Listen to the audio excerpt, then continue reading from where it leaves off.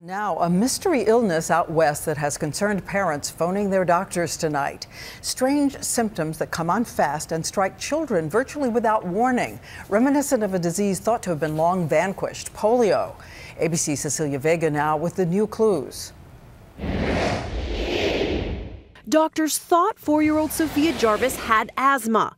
Then came the weakness in her left leg and paralysis in her left arm. Doctors say Sophia is one of 5 children in California showing signs of a mysterious polio-like illness, and they are investigating as many as 25 more.